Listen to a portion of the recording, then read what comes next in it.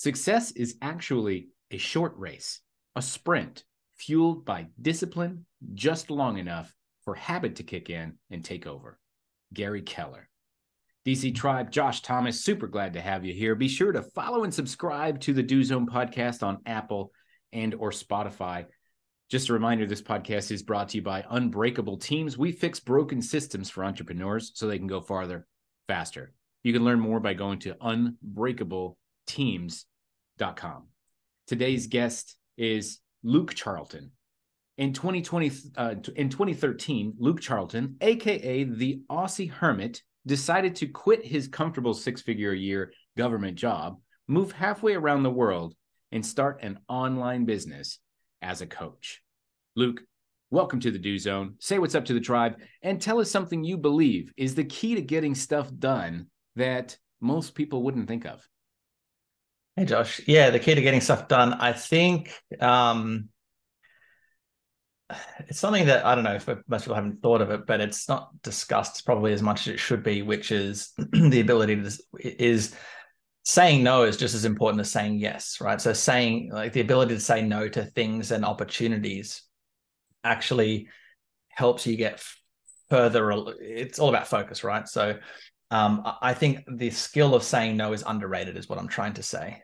So for example, I listen to a lot of YouTube videos on like investing and the economy and stuff. And there's this guy that I watch, and he has a side hustle course that he had many side hustles over the last 20 years, like six-figure side hustles.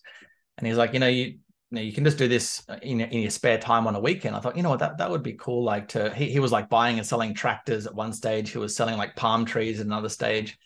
And I thought, maybe I'll buy a side hustle course and just do that kind of like in my spare time on the weekends. But then I thought, so that's an opportunity, right, that I could say yes to. But I thought at the end of the day, like, if I wanted to earn more money, I can just get some more clients, for my own business. And that would actually be a much more efficient way of generating more revenue. So that's kind of like just a simple example. But I think, the ability to say no in your business to opportunities that aren't going to lead you to where you want to go as efficiently as possible is underrated skill. Very important. And well said, and it's not said enough. As entrepreneurs, we very easily get distracted, and the no filter in this regard helps keep us focused. And really, the question that you have to ask isn't necessarily, should I pursue this now? But a better way to put it might be, is this going to help me achieve my goal? And if the answer is no, well, then it's no. And if you don't know if it's going to hit your goal, then you got bigger problems. You got to go and figure out what you want. Yeah, exactly. Yeah, that's awesome. And so I'm curious about your story. Obviously with your thick Texan accent, you kind of stand out on this podcast. So where are you coming from? I know you're the Aussie Hermit, but tell me about this transition of walking away from a cushy job and going to the other side of the planet and starting something else up. How did that get started? So I was born and raised in Canberra, which is the capital of Australia. And I'd lived there my whole life. And basically I thought, you know what, my dad's from the UK, so I had my UK passport. So I thought, you know what, I'll move to London. I'm single. I can kind of, it'd be good to kind of get out of Canberra. And the other reason I thought, you know what, there's more, my logic was there's more people in London than where I'm from. So that means it's going to be easier to get clients. That was like my thinking, but it wasn't. It was extremely hard. Yeah. So that was it basically. And so I just wanted a new location to try living in a different country and then start a business. And the reason why I wanted to start a business because I'd been doing 9-to-5 type work for about 5 years. And basically where I'm from, and this is with a lot of, I think, well, particularly government jobs, which is where I was working, some private, but, where I was working, like basically someone had to, if you wanted to move up, someone had to either die or retire basically. So you're waiting like decades literally to like try to move up. So what would happen was I'd be really happy for the first 6 months in a role, but then you would stop growing because you kind of just then it becomes monotonous. And I thought, I don't want to do this for the rest of my life. I needed something different. So I was searching, and I came across coaching, and I was kind of doing personal training at that stage. I thought, I'm going to be a health coach, and that's what I moved over to London. I'm back in Australia now. I only lasted in London for like about a year. So I didn't like the health coaching, but I really loved the marketing and sales side of things. So I started helping other coaches because I found I had a talent for it. With their marketing as well, like with their copywriting and stuff like that. So I've been doing that since it's 10 years this year that I've been self-employed. It's pretty cool. Nice. A decade, man. A lot of people don't last that long. And so I'm curious, as somebody who walked away from in any country, if you're earning six figures, unless it's like yen or something, like that's a decent amount of money. It's enough to be comfortable. So what were some of the things that you learned? Because I'm sure even though you couldn't advance, you also weren't hurting for paying the bills. And then all of a sudden you're reliant completely on going and having to go and get it. What are some of those lessons that you learned from having to go and eat what you kill? Where do we start? So some of this can probably apply not just to marketing and selling, but just business in general. So when I first jumped in with both feet, basically I just quit my job and just went, well, I don't recommend that, by the way. I recommend you kind of keep your job if you can and just build up your business on the side if you can do that. But so what I did when I did that is I started, following mentors and stuff, because we want to learn from other people how to be successful. But what I do, which is what a lot of entrepreneurs and particularly coaches do, is we chase kind of like bright, shiny objects in the beginning. So like there's this one special marketing strategy over here that has bots and texting or something. So we go and try and do that. And there's this other super duper networking strategy over here. Then there's this webinar strategy and this new funnel strategy and all the new tech and stuff. And that was it for me for like the first couple of years. I was just like chasing all these bright, shiny objects.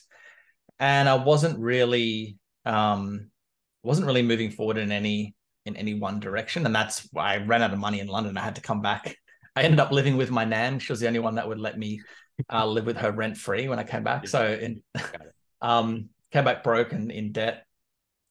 But that made me realize, okay, like what I'm doing is obviously not working. Maybe take a couple steps back and look at like what is it that like the most successful people do in business, and I started researching what people did before the internet and old school copywriters and stuff like that. And what they did back in the day is very similar to kind of like what we do today. It's just obviously a bit more tech on this side. But for example, what they did in the past is copywriters, they would advertise a product in a newspaper to sell it or whatever, or maybe a free guide in a newspaper, and they would build a list, right? So they would build a list of prospects, and then they would sell that list. They would mail that list, right? And we do that online now. We just use email instead of physical mail. But the point is, what I started noticing was like these kind of key fundamentals, and the fundamentals that people don't really talk about that much, right? So which is like, get very clear on who your dream client is. That's like step one. Like, what's the problem that you're solving for them? And then how does your solution fit in with that problem? Like, how do you communicate your offer in a way where they're like, I want that kind of thing. So they're like the fundamentals. Then a simple marketing strategy, like building your list and then emailing your list regularly.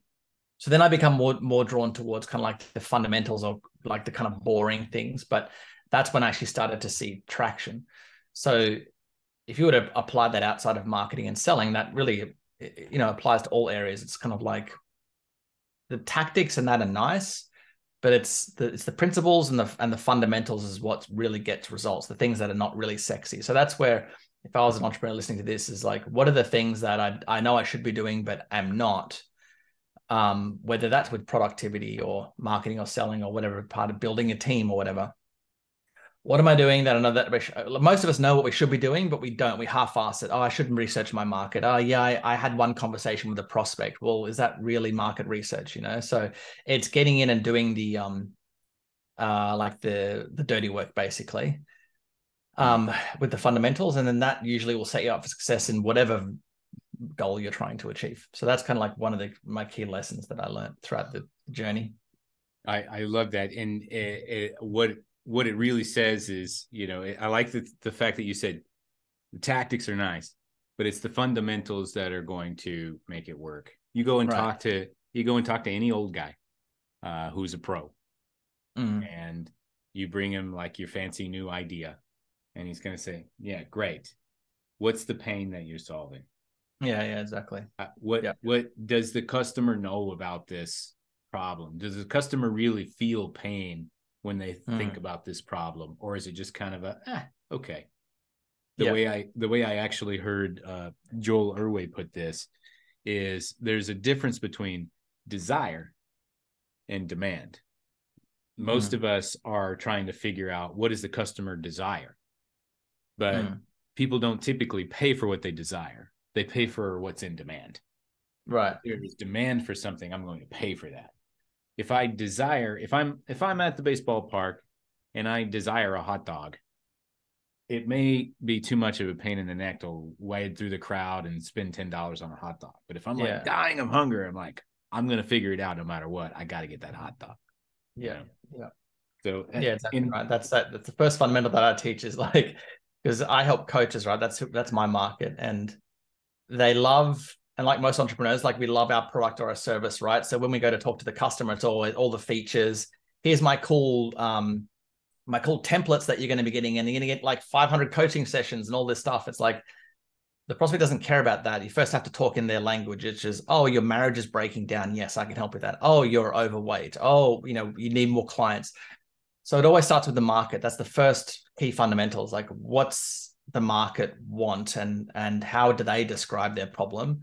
And then you talk in their language and saying, yes, I can help you lose weight with this special XYZ diet is how we do it. You don't just start talking about the diet or whatever it is. Don't talk about the solution first. You have to first talk to their main pain point. I call it a high ticket problem, because I'm in high ticket sales. So like, what's the high ticket problem? What's that big pain point that they're willing to spend $2,000, $3,000, $4,000, $5,000 or more to get solved? So I'm curious about this. One of the things that you like to talk about and teach is about getting high paying clients by sending just one email every single day. And I'm curious if you can expand upon that a little bit. Well, it's pretty much self-explanatory.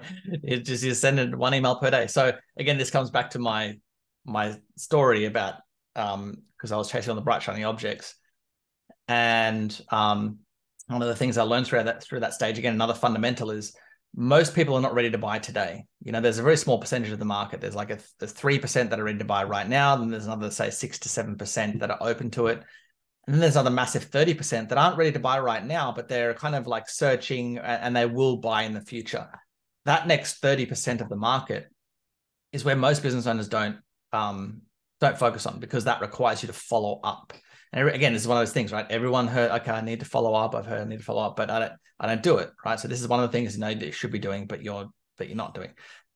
So that's all I focused on, was like, okay, well, if I just focus on following up, then I'm going to tap into that 30% that aren't ready to buy, but will be someday soon. So I'm going to build a relationship with them now, so that when they're ready to buy, they're going to choose me over the competitors, which they don't have a relation, all the other competitors that are just selling today kind of thing.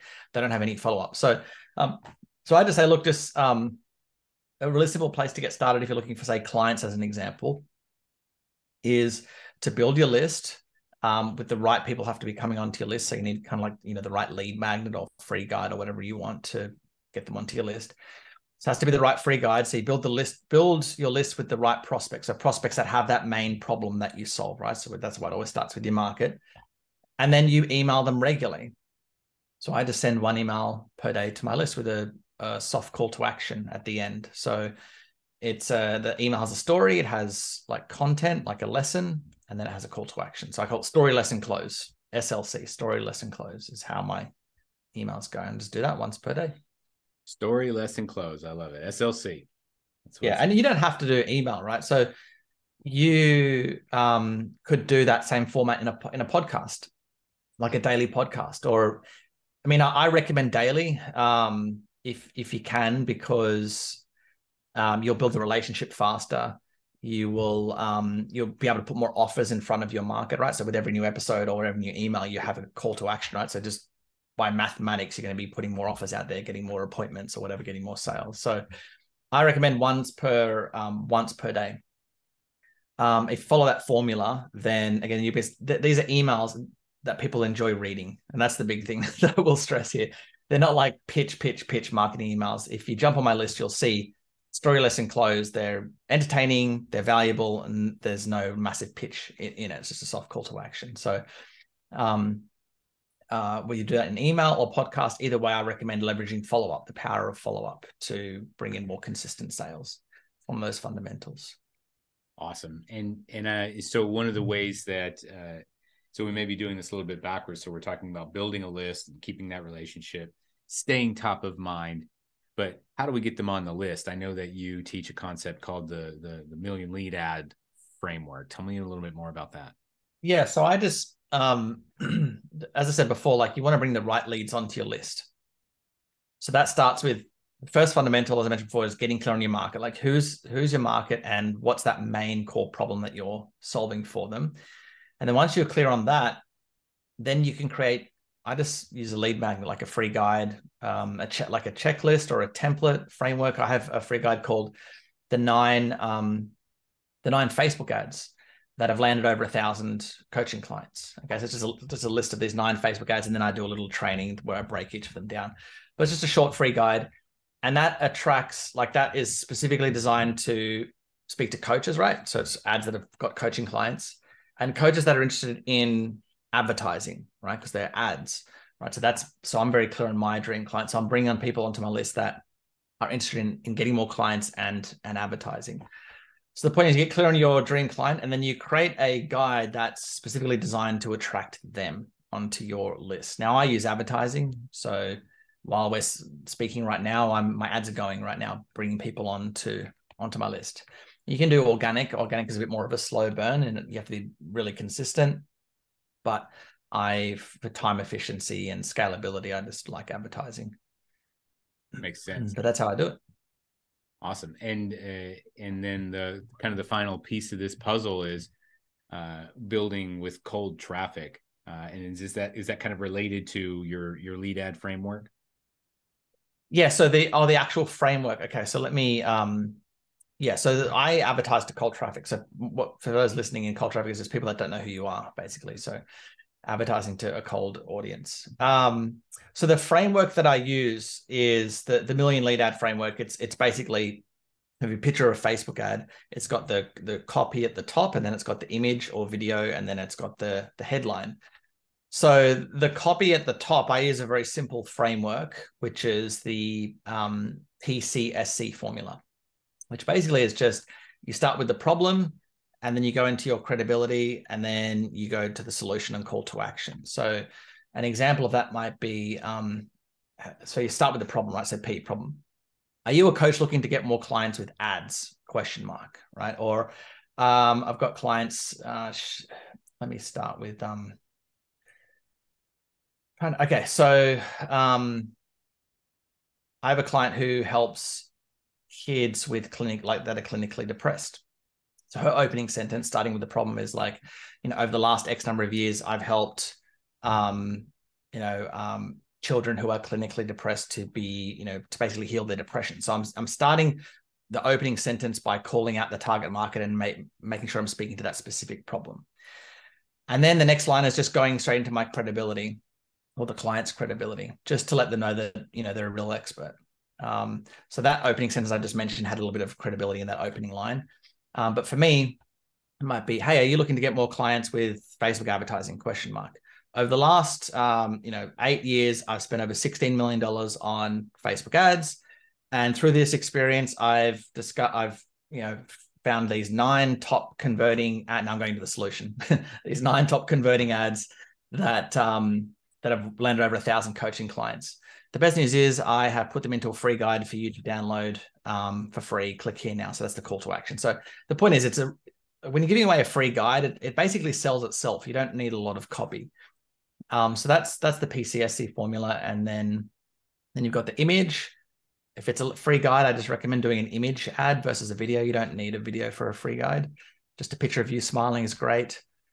And then the headline is the name of the lead magnet. So mine is like the 9 Facebook ads that land over 1,000 clients. That's the name that's the headline that goes in the Facebook ad. So that's the framework. That's where I start with these lead magnet ads.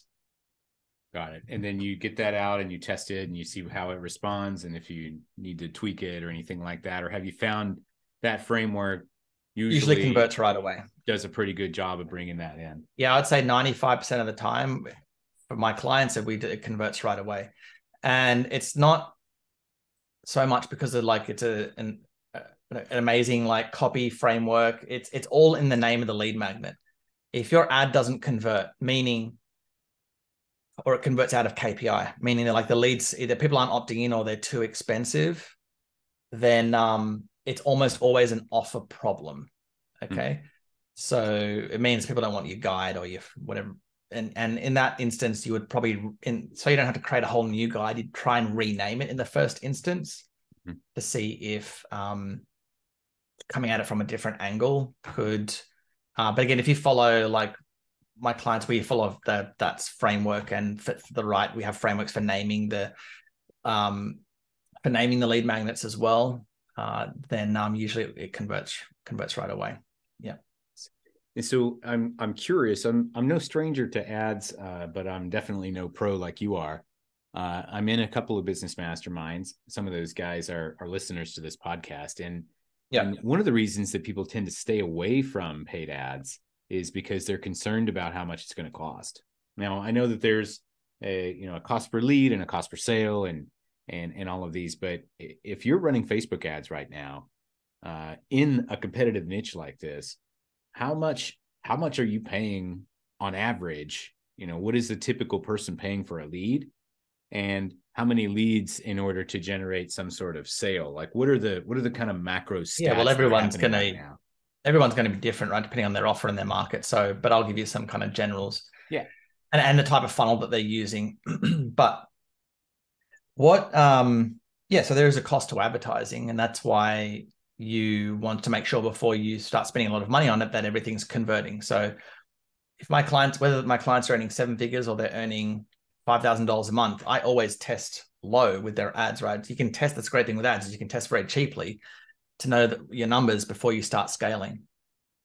So for example, for me to test just the lead magnet is $100, $100 total to know whether the lead magnet is working. If it's not, I just turn it off and we can retry it. So that's very cheap for the lead magnet. And then generally if you don't mind me asking, in that $100, what are you looking for with that $100 test? Yeah. So the cost per opt-in basically is what, yeah. So after $50, I'll get a good idea of the cost per click. Generally, like after about $50, it'll stay the same, but I like to spend a little bit more just to make sure. But I'm in the B2B market. So if you're in B2C, you actually don't even have to spend that much. Like if you're in weight loss or something, you'll know after $50 because you get a lot more clicks for your spend. That's why with B2C. So for a lead magnet type funnel, $100 to test the lead magnet. Then on the next page, what I usually do with my clients is we will pitch a free call on the next page, on the thank you page. But there are other funnels that I do for clients where we don't even have a lead magnet. We'll just go ad straight to we'll just pitch a free call like in the ad or like in a short VSL, and then it'll go to a call. So it's designed to get a call. So for B2B at the moment, you're looking like if you can get calls between, again, it depends on like for you, a good cost per appointment might be $200 because you've got a $25,000 sale. But for a $200 appointment for a coach with a $3,000 offer may not work out with their numbers. So again, that's why I say it's different depending on like your offer and how well you're converting in those sales calls, which will depend on what your KPIs are. But for most people, generally, like for B2B, you're looking at like between $100 to $200 for an appointment in there generally. And then for B2C, you're looking between say $30 to $70. That again depends on like what the price point is. But those are like generals at the moment. But this is like 2023. I'm sure inflation's going to get a lot worse next year, so there might be double that next year. So we'll see. Right.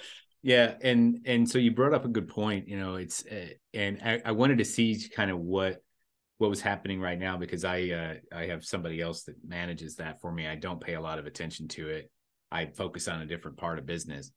Yeah. But what's interesting is, $100 to $200 for an appointment is great, as long as you can close a certain percentage, and as long as you can still create a profit. Like, that's actually not too bad. I would pay $100 to put somebody in front of me all day long to sell any kind of product that I could make a profit on.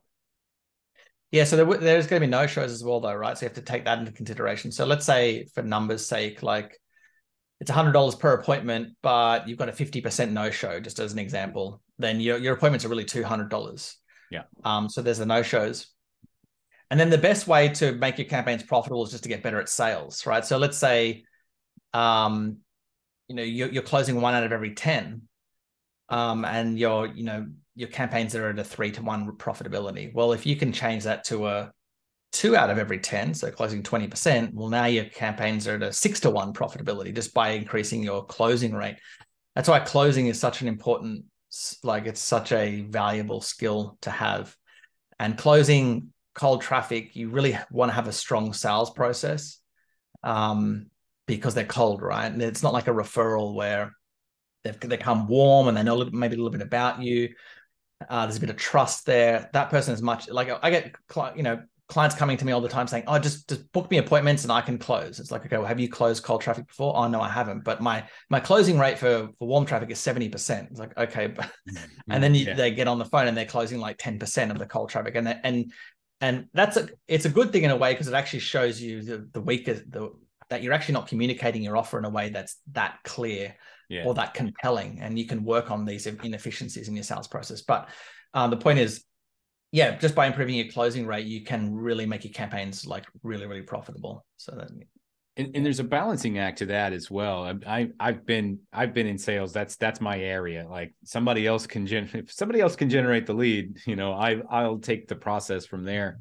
A 70% close rate means either you're basically an order taker, or your offer is not priced appropriately. There's kind of this balancing act where you need to be lower than that, because you're probably missing out on a lot of cash. If you're closing 7 out of 10 people you're talking to, you could probably charge more money. Yeah, that's a good point. Actually, I haven't really thought of it that way. That's a good point. Yeah. So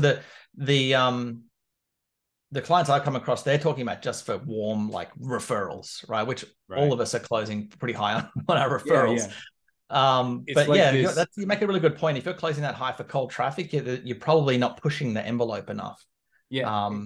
What we've seen, and I've just processed a ton of data. Okay. And so it's like 21% is like, okay, it's like, that's decent. That's a decent close. That's the average, is about 20%. Like, okay. It's like, if you're coming in and you're closing 1 out of 5 people you talk to, you're not getting fired, right?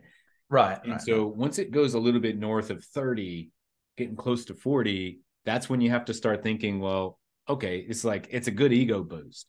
But then we start having to think about, all right, if I'm knocking out almost like every other person I talk to, I'm probably missing out on a larger opportunity, because I'm not pushing the envelope enough to create the opportunity for this prospect that they would really, really need. And I have to kind of always be pushing that. And that's the ultimate balance, right? Between, if I'm closing everybody I talk to, I'm doing something wrong. Yeah. I haven't thought about it that way. That's really cool. That's very interesting. Yeah. I agree. That makes sense. And so, in your 10 years of coaching other people, what have you found is the number one reason that somebody succeeds and the number one reason that somebody fails? Well, you only fail if you stop, right? I think I can only speak for my industry. I think people get into coaching for the wrong reasons. They when they get in, they don't see it as a career. I think when I got into it, like I don't know why this happened for me, but I didn't see any other option. There was never like ever a thought in my mind of like, oh, let me just go get a full-time job if this doesn't work out, or let me like that. I don't know why. I guess I just saw this as a career. Like there was no other option because I was really enjoying it. I guess my mindset was like, well, I'm just going to make it work however that happens. And I just kept moving forward no matter what the obstacle was. And so I think if you go into your business with that mindset of like, well, this is what I do, this is who I am, this is my career, like it's like, what else am I going to do? Then you will succeed because you'll just have no other option than to move forward. Like, yes, there will be setbacks, but you overcome those setbacks. So let's say the worst comes to worst and you have to declare bankruptcy. Okay, you declare bankruptcy. It doesn't mean that you can't continue going. There are ways to continue to move forward even after a bankruptcy. I guess it does slow you down quite a bit, but if you see this as what you're meant to do, then you just keep moving forward. So I think it's always that mindset thing, right? It's always mindset. If you have the mindset of this is my career, this is what I do, then it's a good mindset to have. And then I think people expect results, particularly in coaching industry, of getting to like 30, 40, 50K a month in like 6 months, and they've never closed cold. They're new to closing, they're new to marketing, they're new to growing a business. And there's, as you know, like there is so much that you have to learn as a business. I'm still learning every day, and that's why I love it after 10 years.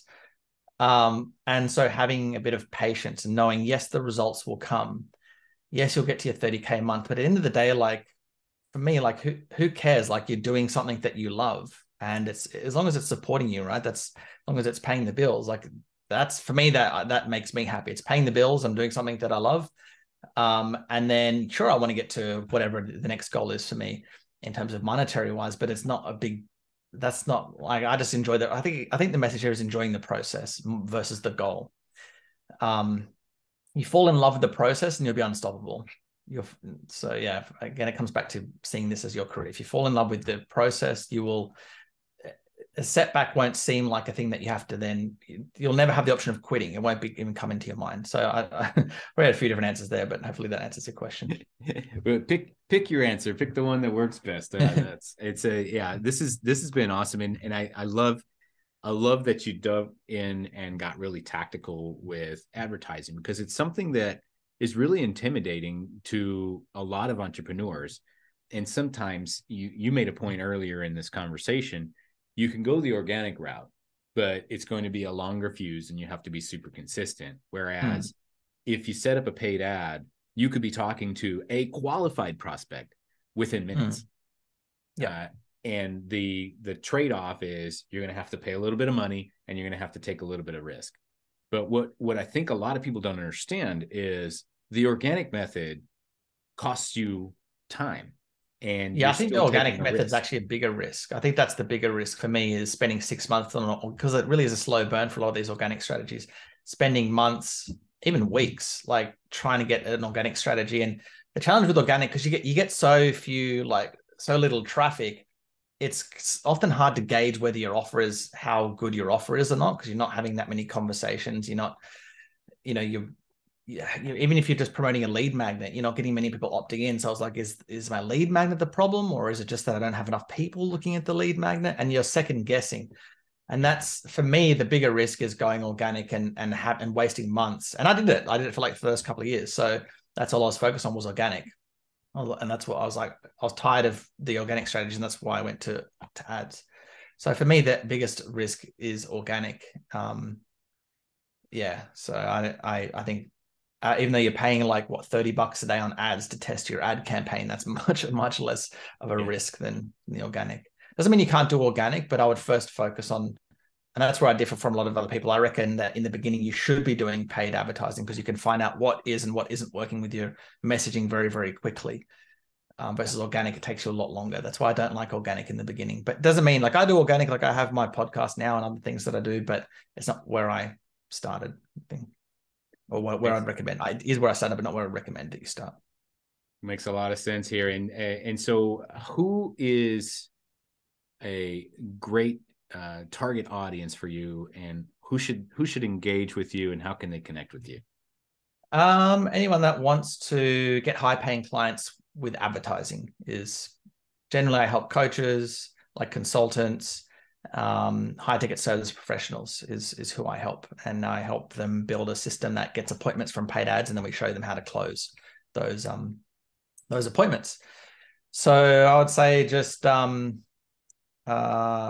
me see, I have a free guide called the 9, like if you just want to get on my list and you can see my emails, but my lukecharlton.com is my website, but I also have a free guide called the 9 email offers that get clients for free.